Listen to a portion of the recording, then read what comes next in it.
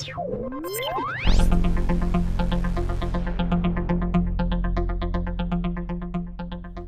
joining us for this segment of Reaching Out is Cleveland Dunn.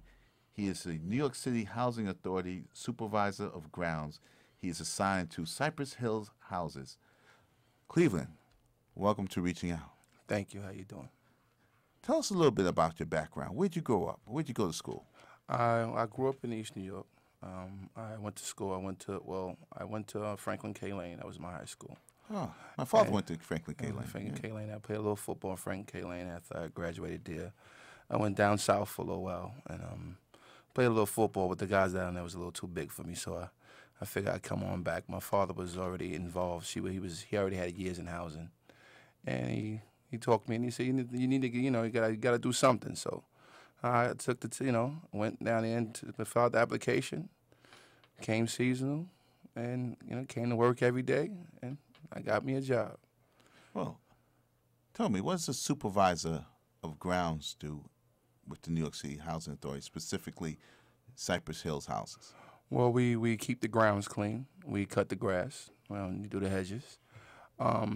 We are like the first offense in like when it's snow removal, when it's snowing outside, you have a blizzard.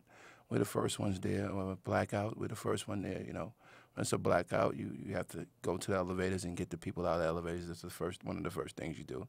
And hurricanes, you got trees that come down the hurricane, and we're basically there like the first defense.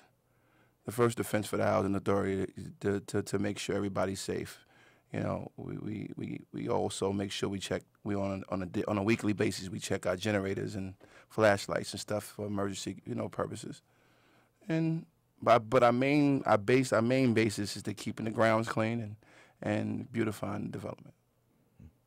Now, you've heard all of the attacks on the public sector unions, and specifically, you've also heard the attacks on public housing.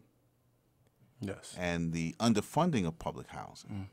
Yes. And the threats of privatizations of public housing. Oh, yes. So, I've been experiencing that. So yes. What would you say to your, I would say, fellow union members in the New York City Housing Authority? What can you do to, say, help the union in the fight against privatization and the fight against the attacks on public sector employees? Well, I would say we all have to stand together. We all have to stand together, and we have to. I think they want to do a lot of that work more with less, and you can do to a certain extent. You can't really. It's like if you have a puzzle, if you have a 27-piece puzzle, you can't do a 27-piece puzzle with 7 pieces. Right.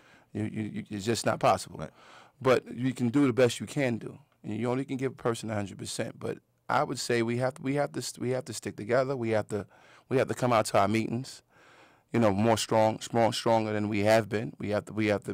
I know I'm a supervisor at grounds. I know we come out strong. I can't speak for the managers and the HPTs, but I think everybody need for each. How would you say each level of each title needs to come out, and they need to represent their title, and they need to come out strong, because if we all stick together, we can get anything accomplished, anything. Now, is there anything that you would like our listeners to know about you and your life with in public service? What really draws you to doing this work? What really inspires you to doing this work? What I like about doing my job is the people. I love helping.